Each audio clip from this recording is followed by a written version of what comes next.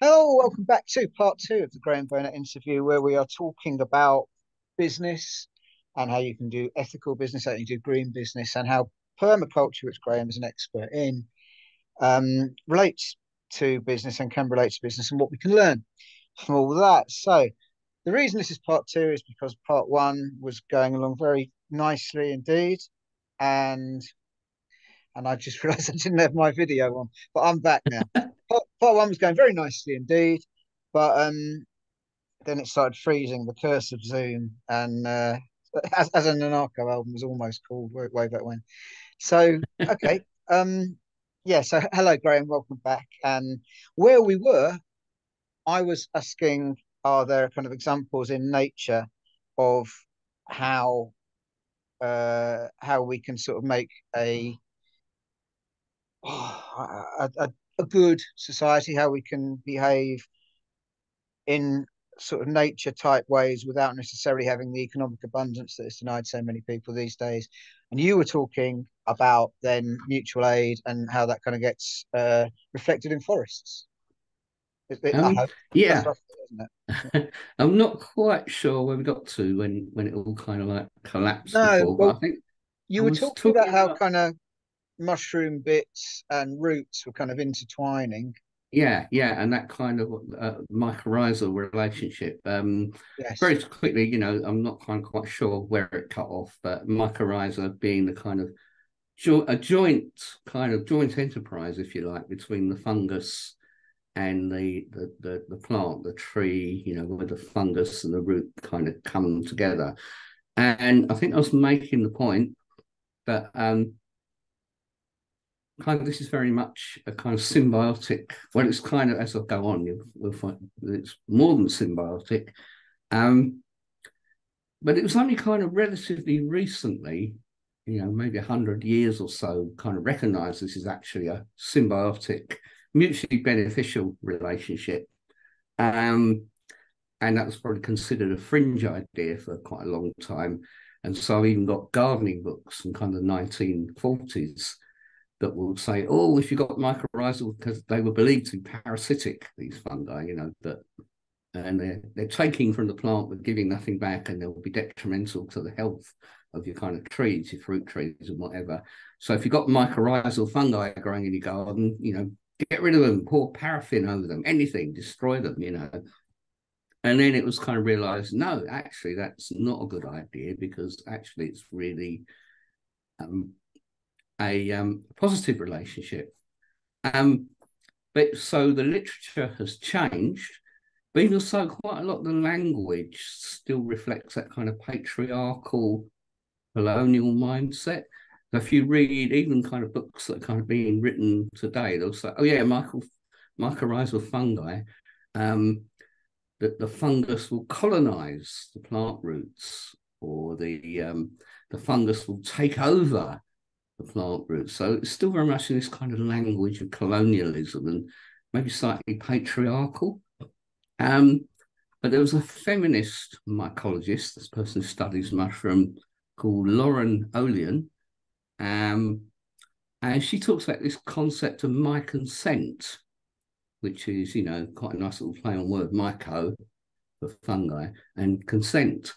And this is based on the work of more recent kind of soil scientists and agronomists and people like that who study this thing, and they found that as the fungi, the root, the mycelium is approaching the root, the root hair, it's on a microscopic level, it would actually send out little kind of signals, electrical signals to the root, kind of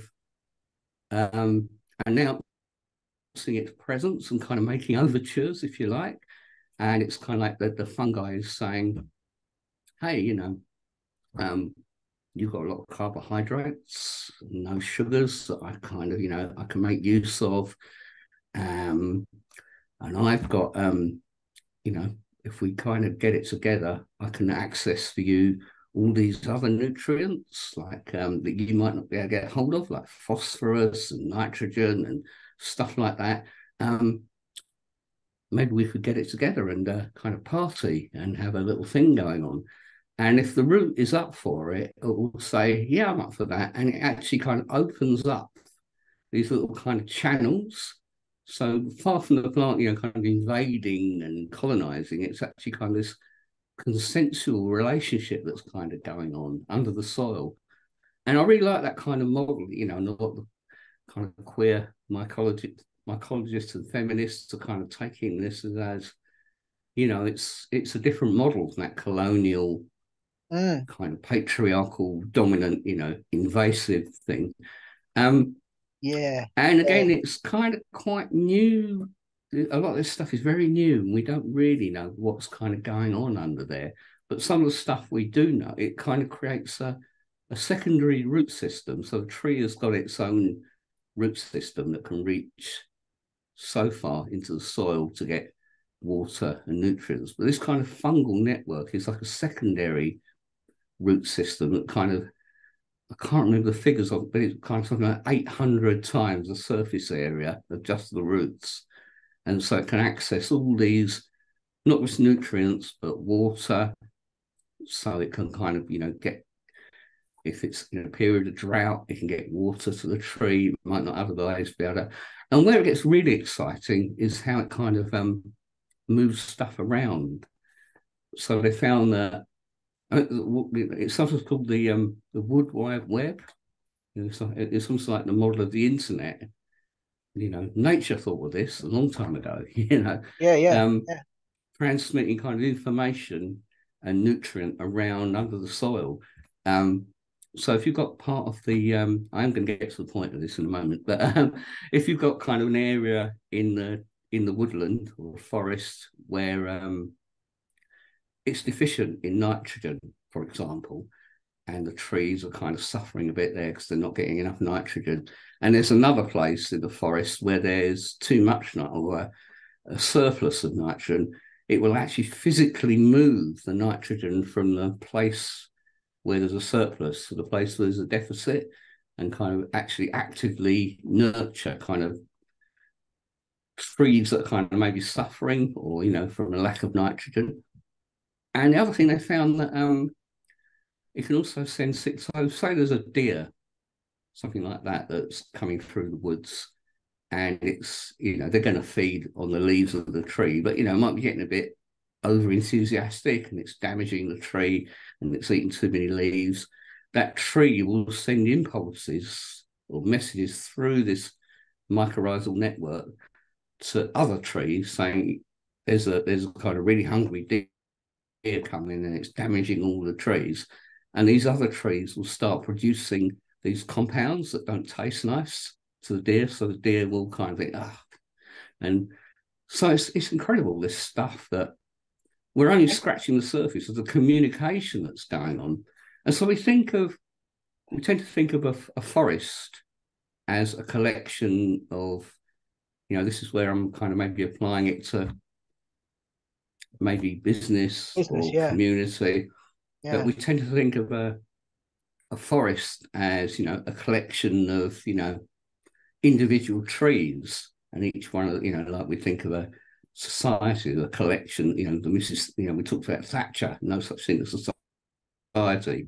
We're all a collection of atomized individuals. But actually, going back to the forest, it's kind because these mycorrhizal connections that actually join everything up, that it's for mutual benefit, that actually it's a misnomer to think of a tree as an individual. They're just one component of almost a superorganism, if you like. Does that make sense? It doesn't just make sense. I think it's a really kind of a really radical sort of way of looking at things, because you just mentioned and it gets better. Sorry, sorry, it gets better, and then I'll put the icing on the cake. This is and I'll say this stuff is all quite relatively new science, and there's so much we don't know, but very well, comparatively recently, I think it was about 1996, it was a soil scientist at the United States Department of Agriculture called Sarah Wright. Interesting, it seems to be the women scientists who seem to be making these discoveries and connections. But she identified a substance called glomalin, which, when this stuff is going on between the plant and the fungi, it generates this kind of protein, or glycoprotein, into the soil as kind of almost a byproduct, this thing called glomalin. And it's kind of a sticky, jelly-like substance that actually holds the soil together, all the particles. And but what it also does, it holds massive amounts of carbon. And so actually, I think if glomalin is present in the soil, it will hold something like 50% more carbon in the soil than if there is no glomalin. And so kind of we think of, if we want to capture, we want to lock up carbon, we think, yeah, we'll plant trees and reforest, which is, yeah, that's great, but it's not actually the tree, it's actually the fungi, it's the mycorrhizas that are actually doing the heavy lifting when it comes to taking that carbon out of the atmosphere. And so, to summarize, we've got this kind of mutual aid thing going on that has, all this kind of, mutual benefits, sharing of nutrients, kind of protection from external threats. And as a byproduct, or maybe it's not the byproduct, maybe that's the primary product, it's generating this kind of soil health and taking carbon out. Yeah, so I guess my kind of thing is, maybe there's kind of radical ways, can we apply that model or that concept of nature? It's gone from competitive nature, the fungi that are just kind of damaging the trees, and then we kind of think, well, actually, that's not what's going on at all. In fact, there's this level of kind of mutual aid that's going on. That's what can we learn from that, I guess, is Yeah, in terms of absolutely. And that winds us right back to the start, doesn't it, really, of how can you make your business more ethical, how can you make it more green, etc. I think it sounds to me from what you're saying, I didn't know a lot of that stuff, but it sounds to me like basically people have always used nature, and particularly Darwinism, and still do, Jordan Peterson and people like that, as a model for how the natural order of things should be. And that's how people run their businesses as well, quite often, competing with rivals and looking at it in a competitive kind of way rather than in a mutual aid way. So if instead of the way we've grown up looking at nature, all these new discoveries, which I presume is through new technology, all of those discoveries are actually showing us that nature isn't modelled like that, and we can look at things in a completely different way. Meaning you're just ahead of the curve essentially with all the stuff you're teaching. Well, hopefully. I like to think, yeah, I think it's a paradigm shift, I think, actually, without going down another kind of rabbit hole, permaculture is very much about systems thinking and looking at how systems work in their rather than just the individual components, how everything kind of works together. And without going too much into systems thinking, I guess there's kind of two kind of models of thinking about systems. I think Karl Popper, who's a philosopher in the 1960s or 70s, I'm not sure when, he proposed this idea of clocks and clouds. If you come across that term, clocks and clouds. But, clock systems is where you can kind of look at it. It's kind of mechanistic. You can see the components, like the mechanism of a clock or a car engine, for example. Something goes wrong, you can see the thing that's gone wrong. With a clock, it'd be like one of the, maybe the mechanism's wound down, needs winding up again, or it might be one of the little cogs in there is worn out. Or these days, probably because the battery is worn out or some other part. You can take the battery out, put a new battery in. You can take the little cog out that's worn out, replace that, and the clock goes back to its kind of working state. But then we've got cloud systems, which is more kind of complex, real world systems. as in there, you can see them from a distance, but the closer you get, the more kind of amorphous they become. You try and reach out and touch it, it'll just dissipate before your kind of, before your hand.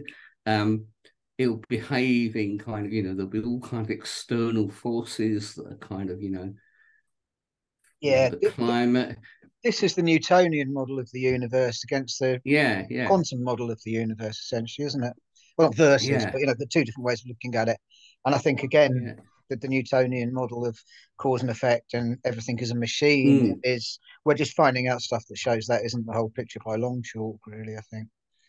And the whole thing, that also, we may think we have something goes wrong in a system, and we think we have, this whole idea of unintended consequences. You try and fix the thing that's gone wrong in a real world complex system, and you'll have all these kind of things that you just didn't anticipate, and it'll, so, yeah, Which has I mean, think, ultimately led us to where we are with yeah, the yeah, climate crisis, of absolutely, course. Yeah. yeah, yeah, and yeah, definitely, there'll be someone will come up with some wonderful solution. I think, an example might be, I think rabbits were introduced into Australia I think as a food, there were no rabbits in Australia before, kind of, folks kind of, Western, colonizers turned up and, oh, Mm. we need kind of food, let's, rabbits, they're nice fluffy animals and we can, keep them and we can use them for food. Great, what could possibly go wrong? And then, then within no time they become this really kind of, kind of pest animal that's kind of damaging the local ecosystem. So what's the response to that? Oh, we'll reintroduce myxomatosis, and that kind of has a whole load, so this whole thing about unintended consequences. And I think, you're saying with the climate thing, we're seeing that. I was going to talk very briefly about Donella Meadows, who's written a book called Thinking in Systems, a primer, and I'd recommend giving that a read. Again, I can put up if you want to put up a link in the Yeah, absolutely. Yeah. comments. But she's written this really nice book called Thinking in Systems that kind of really kind of goes into this stuff and how systems work and why systems fail.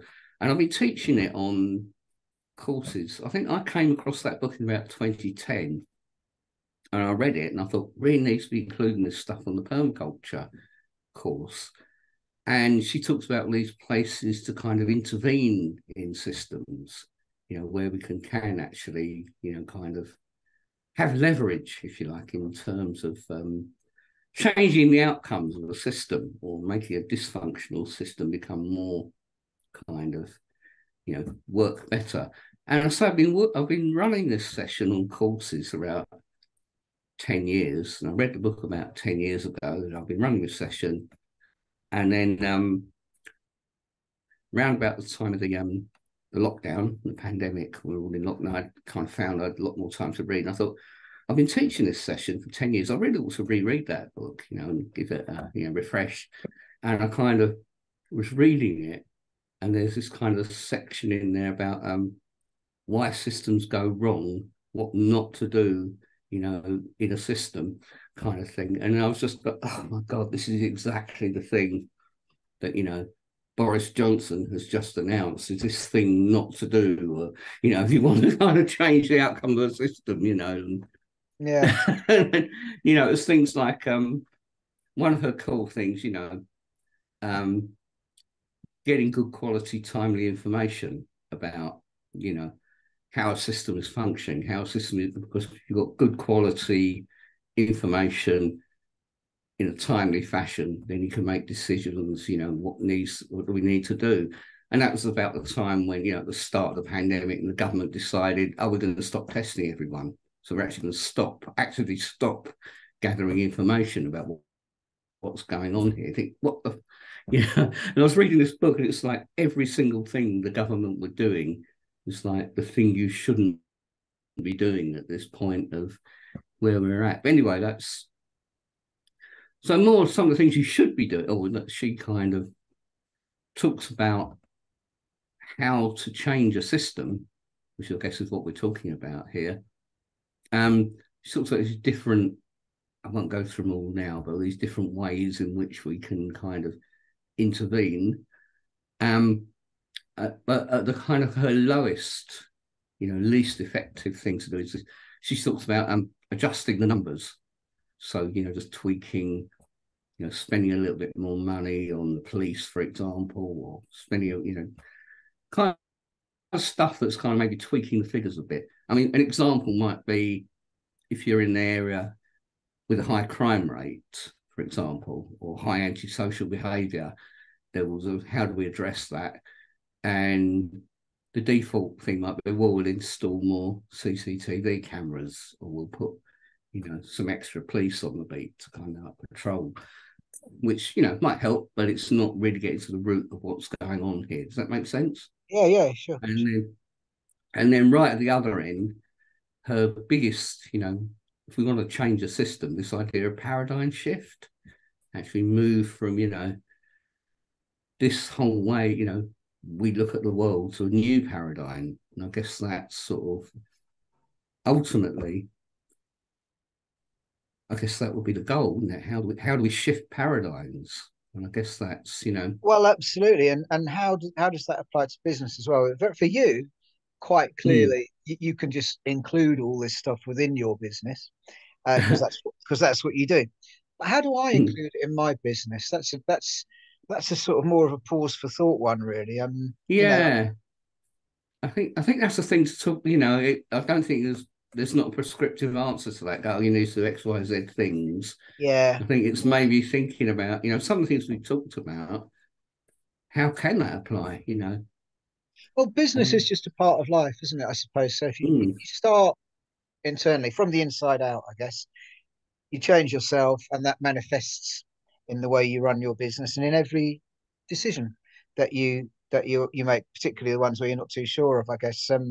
Then that conversations like this will hopefully have a sort of food for thought type effect on anyone who's listening, and then is in the future faced with some kind of decision where they could have an effect for better or ill, as they see it, or as we see it, whatever. I guess. Yeah. Yeah. I think how much time have you got? Oh, It's probably getting a bit late 15 now. minutes, I'm thinking, probably before I've got this other meeting, basically. Yeah. Okay, fair enough then. I was going to list a few kind of permaculture principles, which I could kind of just maybe list off very quickly. Oh, please do. Yeah. I mentioned the ethics. I think we're always coming back to Earth Care, Care Shares, and the people care at the core there. But then there's these kind of principles of permaculture, and there's loads of them, and I haven't got time to go through them all. But to see basic principles, I will go through.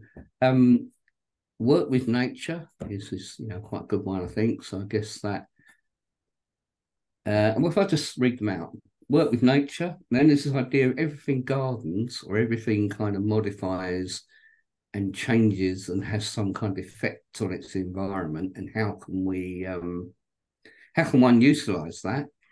Minimum effort for maximum effect, which is a favorite of mine, and quite often that's really around the observation. What's actually going on here. Yeah. And that's where very can relevant to business, that one. Yeah. Minimum effort for maximum effect. Yeah. And this idea, the problem is a solution, is another one. Quite often a situation appears problematic or challenging. If we kind of maybe change the kind of mindset around, or think a bit laterally, it could be, actually, the problem, Yeah, there's a saying that the problems. entrepreneurs see opportunities where other people see problems. So again, Yeah, so that one, which is biotic thing there. Yeah. Every element should serve many functions, and every function should be met by many elements, which is sometimes called like the redundancy principle. So if something I mentioned that idea of the polycultural income or polycultural livelihood. I was talking about just as if you've got an acre of land and you plant, one variety of wheat on that acre of land, and for some reason your crop fails, gets a disease, or some locusts or something like that eat them all. Some Plague pest of eats them, locusts. eats them. Yeah, eats them, We've had or some. everything I was else. trying to think. We don't really get locusts in this country, but Yeah. aphids or something destroy your crop. You've kind of got nothing. You've got no livelihood. But same acre of land, if maybe you've got some fruit trees there and you're growing some vegetables and you've got polytunnel and you've got different varieties of fruit and different varieties of tomato, and maybe you've got a building that you can make into a classroom or something. It might be that you get late frosts and you lose your apple crop. Well, never mind. We've got tomatoes, or they'll do well. Or maybe a really bad year with everything. Well, never mind. Maybe you can run some courses and workshops in our classroom, or So you've got all these different, each one of which might not make as much income as if you just that week. If you combine them all, you're probably actually getting a bigger return. And I think I mentioned when I kind of went part-time in my day job, and I was doing a bit of driving, and I was doing a bit of care work, and I was doing a bit of agency work, and none of those brought in as much as my kind of reasonably well-paid day job at that time. But when you combine them all, this kind of idea of a polyculture rather than monoculture, it's kind of and it's more interesting as well. So I think that that quality of life principle of yeah. that principle of redundancy and having multiple skills, multiple and which then led, that idea of yield being unlimited that I talked about, every yield, yield being limited only by a kind of imagination. So yeah, those little 6 principles there are kind of might be quite useful. I was going to talk through each in a bit of depth, but we haven't really got time now. But so work with nature, everything gardens, minimum effort for maximum effect. The problem is the solution.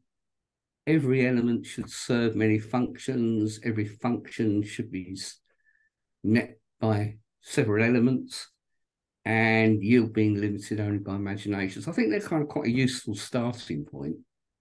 And I'll say quite often on the course, I'll talk about them in a gardening context, but then gardening as a metaphor, how can you apply that to kind of a business model or a social model, or where do you think this else? where do you think this all fits in with this again, September 2023, this kind of modern malaise of culture wars? I suspect if some Daily Mail editor was watching this, they'd sort of have us both firmly in the woke camp or something like that. Oh, of course, I like to think so. yeah. And ironically, probably so with Jordan Peterson, whose model is often based on, he talks about lobsters, doesn't he? And as an excuse for sort of the Darwinian of his belief that I must admit, I'm not really that familiar, but I should look him up. I should look him up after. He's a name I see, but I haven't really investigated him, I must admit. So, well, I'm not going to talk about him here because people are listening. Well, we've only got 10 minutes, so but talk about something. Let's finish off by talking about your own business then. How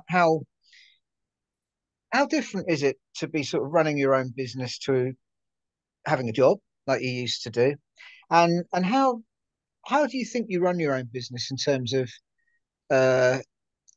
congruence with your values, and in terms of ways that might be different to your average dude out there who runs a, I don't know, taxi company or something? That's an interesting question, isn't it? I mean, the reality, I guess, is I'm kind of making it up as I go along most of the time, like muddling through. And quite often I think it's just sort of like saying, like, I work with a friend, Sherry Fuller. She's a practitioner of appreciative inquiry, which I'm not sure if you've come across. But which it's kind of another. Maybe we need a third. Maybe you need to talk to Sherry actually as well. Get her for one of your podcasts because she's great. Surely. Well, give me her details. Yeah, I will do. Yeah, But yeah, so we just kind of like, she does this thing called appreciative inquiry, which is really about kind of reframing.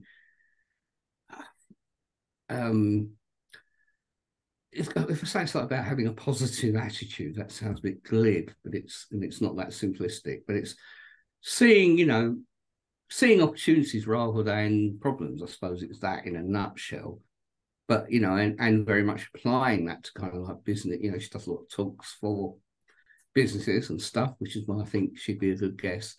But yeah, I've kind of lost my thread slightly. Running your own We business and how that yeah, all, yeah.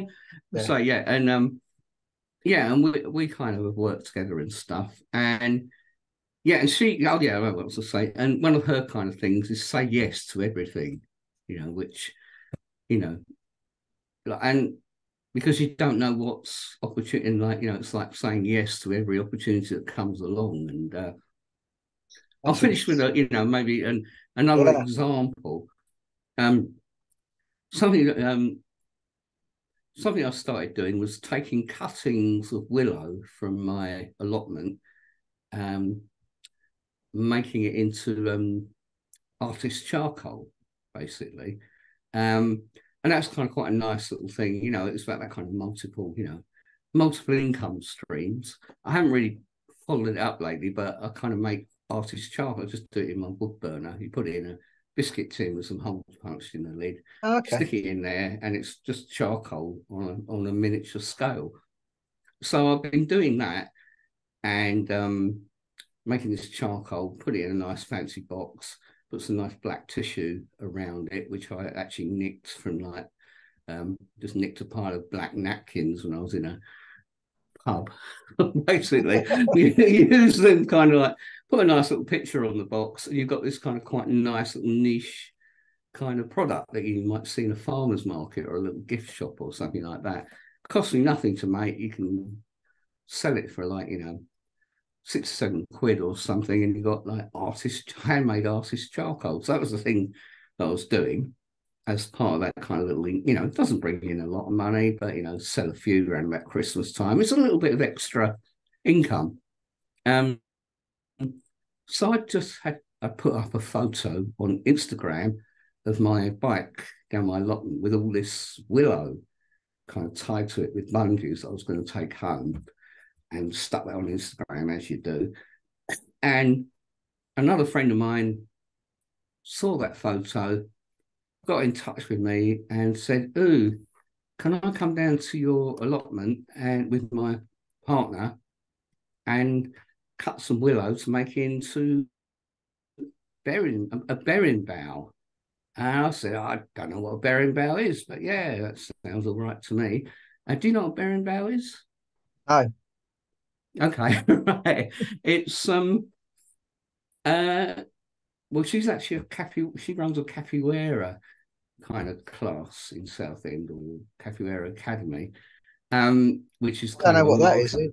either. Okay, it's like a Brazilian kind of martial arts dance thing. Okay. Um, so she kind and they do a lot of this kind of dancing. So it's a Brazilian one-stringed instrument. You kind of hit this string with a kind of bow. It's like tightened metal string, and it kind of produces this sound, and they use it as like an accompaniment for their dance. So it's a traditional Brazilian instrument, basically, which I didn't know at the time. So anyway, she came down to the allotment with her partner, and she was like cutting the bits that, or they were cutting the bits they needed, the right length and the right thickness, and this, that, and the other. We managed to involve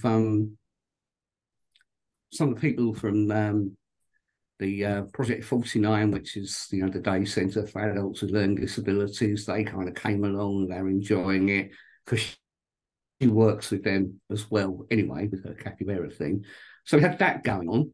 We had Sherry, who I just mentioned. She brought her partner down, who was at the time on long-term sick with stress from his day job. So he kind of like, it was good for his kind of well-being. So we had this great day cutting, chilling out and sharing some food, and we thought, and then at the end of it, he got what he needed, they got what they needed for these berry bales. They're just saying, we should run a course on this, you know, how to make your own berry bales, and then we can. We were talking about doing that, and of course then lockdown happened, so it all kind of went by the by. But it was just that kind of act of just saying yes to something, like you kind of. And I saw it as having all those 8 forms of capital. They were all kind of in there as well. Yeah. You know, with the living capital, the willow being converted into the material capital, which was, you know, the wood needed to build the instruments. We had the kind of the learning. The guys came along, they got experience using tools. There was the well-being stuff in there. And it encapsulated, like in an afternoon, all those 8 forms of capital, I think. And the cultural one as well, because, you know, obviously it's getting the Brazilian community visible in Southend, which, you know, can only enrich the town's cultural capital, you know. So it was all in there, I think. And that's just one example, you know. I think it's just like, for me on a day-to-day, it's like, I suppose I've got a core sort of thing going on. Like, you know, I run courses quite regularly. I'll do a full design course once a year. I'm doing an online course once a year, and then I do sort of quite a lot of shorter courses. So they're a kind of a core income stream, if you like. But there's all like some little specialist courses, you know, like I've got one coming up just before this meeting. I just had an online meeting with a local gallery about running some workshops around charcoal making, and you know, so all these different little opportunities come up, and yeah, so it's and then there's the whole the zine thing as well, which is a completely different tangent in a way. You know, the Southend on Zine book and stuff like that. So it's something's bringing money, something don't, you know, but they lead to other things, you know. So I think that's And say yes to everything. they all bring in one of the kinds of capital, I suppose, which of course is Absolutely, yeah. why people have hobbies, isn't it? You know, as well. So Yeah. And there's always the danger, of course, you know, quite often people have a hobby, which they enjoy, and then they kind of monetize it, and then it stops being a hobby and it becomes a, you know, I mean, you know, people like the classic, people like, you know, get into making jam, or craft ales might be one, you know, people enjoy brewing, they make, you know, I'm going to ditch my day job and set up a little brewery, and then it becomes like, oh God, you know, like I've got to make more, I've got to figure out I'm going to compete, and oh God, I didn't want to make beer today, I wanted to do a different thing, but you know, like, so it's always the danger, I think, of like, you know, monetizing, doing what you enjoy is great, but then suddenly you get to a point where you're not enjoying it anymore. absolutely. Cautionary tale, yeah. Cautionary tale. And on that note of caution, if people want to get in touch with you, then Graham, spiralseed.co.uk. Absolutely fascinating as always. I've learned a lot of stuff I didn't know about particularly all the forest stuff. I think that's really interesting. Oh yeah, and I try to keep it short, believe it or not, because I do go down a big rabbit hole on that one. Maybe we could do a long one, 24-hour one or something like that. Cool. Look, thank you so much for your time, radical Graham. mycology stuff. Oh, and one other thing I would say, check Yeah. out the books of or check out The Idler, Tom Hodgkinson. He's done a couple of books, How to Be Idle, How to Be Free. I think they're good. And myself and Tom, we've run courses together as well on kind of like, you know, thinking about, you know, well, we called it Ditch Your Day Job the first time we did it. And then, we actually met at Dial House. Penny Rambo actually introduced us, said, oh, you two should get on. And, you know, we did. We kind of hit it off and found a lot of congruence between what he was talking about. When he talks about idling, you know, it's the busiest idler I know.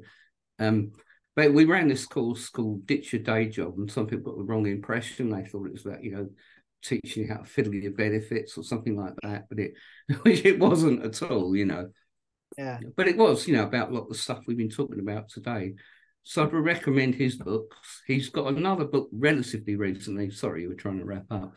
Okay. Another book came out relatively recently called Business for Bohemians, which is that's interesting. I recommend a read of. Yeah, check that out. That talks about a lot of this stuff as well. And I think he'd make a good guest as well. He'd be up for it, I'm Yes, sure. I suspect so. Yeah, yeah. He Yeah. gave my book a very nice review once upon a time in some big paper. Yeah, yeah. Cool. Okay. Yeah. Lovely chap he is. Okay. Anyway, sorry, I just thought I'd stick that in as an No, aside. But thank you for doing yeah, that. So lovely. lots of references. I'll put as many as I can under the videos when they hit YouTube. And I'm not going to be able to stick around after this one, unfortunately, Graham. No So, problem. No problem. but I've got thank you so stuff much to for your do as time. well. You've Well, been thank a you. fantastic guest, Graham Burnett, Spiral Seed. Thank you very much. Great. See you. See you soon. Cheers. Cheers. Take care. Bye bye. Bye.